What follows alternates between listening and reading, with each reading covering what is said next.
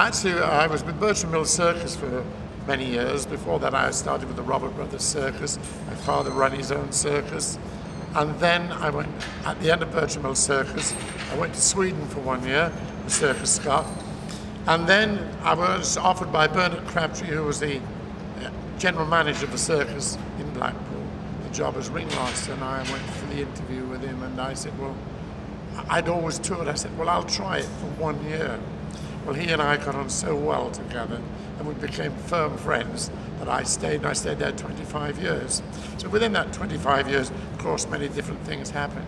And then at the end, they were getting rid of the animals, and I didn't really like the idea of staying at the circus with no animals, because I'd fought for animals in circuses, and I'm not a hypocrite, and I couldn't stay there. But on that last final year, the final year, 1990, with all the animals, the lions, the tigers, the elephants, the horses, the ponies, which what a true circus should be. Then we were making a documentary about the last years of the Blackpool Tower Circus. That was the reason there's all the television cameras in there.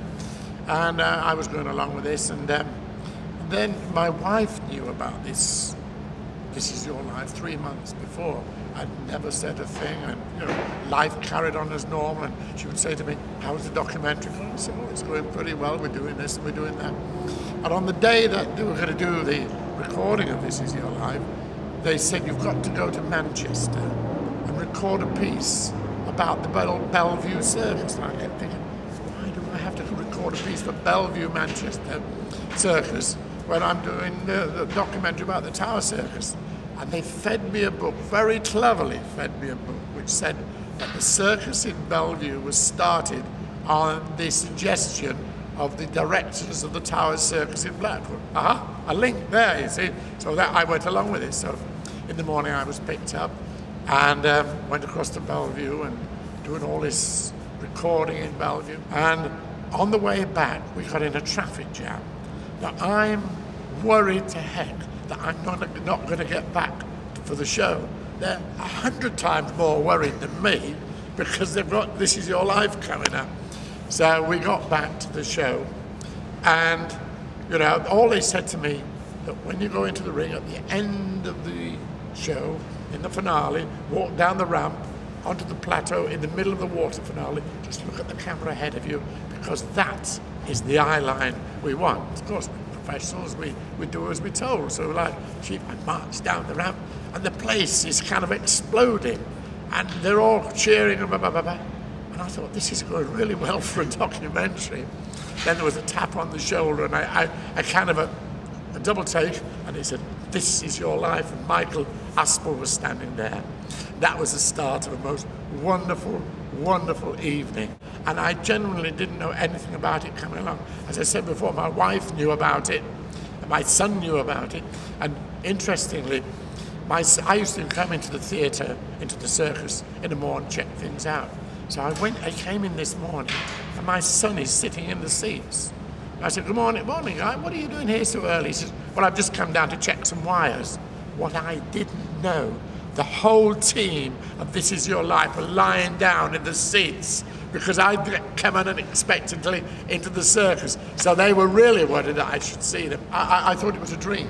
I thought it was a complete dream. I was so shocked, I'm genuinely shocked, because we were making this documentary that when I kind of did the double take on the book, saw Michael, and he looked and he smiled and went, "Wow." I don't know what I really felt like at that moment. I felt as if it was a dream, yeah. Quite amazing, yeah. So then they took me back to the dressing room, and I felt like a condemned man. I'm alone in the dressing room. The makeup artist came in, didn't say anything, just did the makeup and went. And then somebody came in with a glass of whiskey and a ham sandwich, because they said to my wife, "What do you think you'll want after the pickup?" She said, "Well, I think you'll need a whiskey and a ham sandwich." When I wanted to go to the toilet, so they said, "All right, somebody will have to take you." I said, "Well, I know where it is." No, they said, "No, you have to." So they put a towel over my head and led me to the toilet so I couldn't see anybody, which was kind of quite bizarre, be led out. Yes, of course, great friends were there. Doddy was at the play, couldn't make it, but did a message. Ron Lucas, the ventriloquist from America, again, he was in Vegas, couldn't be there, but he messed my message.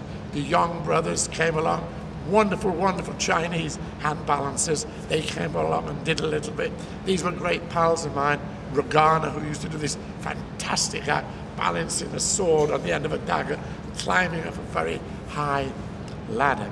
Bobby Roberts was there. I mean, because Bobby and I used to do a juggling act together years ago. We did a little bit of juggling. Yeah, and Bernie Clifton there, he caused havoc, you know, with his... Well, that's Bernie Clifton. I've done pantomimes with Bernie Clifton, and they're always chaotic. But it was a fun day. And just to see all the circus fraternity there, the Jerry Cottles, the Robert brothers, the Fossett's were there. It was wonderful, you know, it was a great, great night. I'm going to get very emotional now, because I worked for Bertram Mills Circus, and he was wonderful, wonderful to me. He taught me an awful lot. We respected each other. He was very, very, very ill. And John Fisher told me that when he went to see him in London, he said, listen, we're doing a This Is Your Life, and we would like you to do a little bit on it, but we will record it for you. And he said, well, whose is it? He said, Norman's.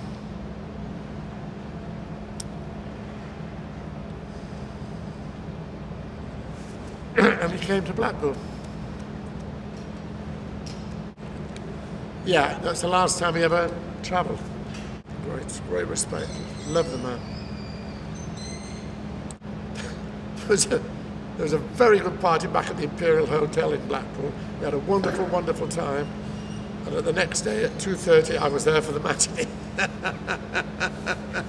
I'm still very passionate about what I do. I love every show. Every show is a challenge. I remember people say to me, well, when are you going to retire? I said, and do what? Do what? You know, dig a garden, paint a room, you know. Oh, I hate all of that. You know, I work with wonderful, wonderful people, dedicated people. And the thing you have to say about people in circus, their feet are on the ground. No airy-fairy, there's no superstars. We're all stars. Everybody's a star. Every actor here has its own right to be here. And we all need each other.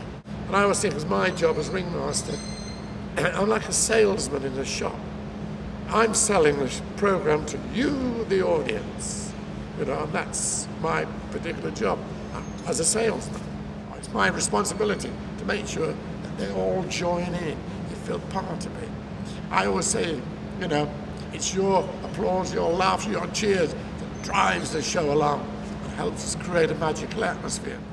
It does lift. It makes people realise that the circus is up there with any other, you know, entertainment like the ballet, the opera, and incidentally, circus is recognised by the Arts Council now, which it never used to be, and it is an art form. You know, it's the fact that we tour around, we go to places where might not have theatres or whatever. Kids are coming in and seeing live entertainment. I mean, some of those shows at Olympia, you know, you'd get kind of, on the press day, maybe about 7,000 London kids there watching the show. You're all invited by Cyril and Bernard Mills. You know, it was great times, great days, you know. Unfortunately, it won't come back. You know, I'm just really, really happy I've been around to do all that. I'm still doing it.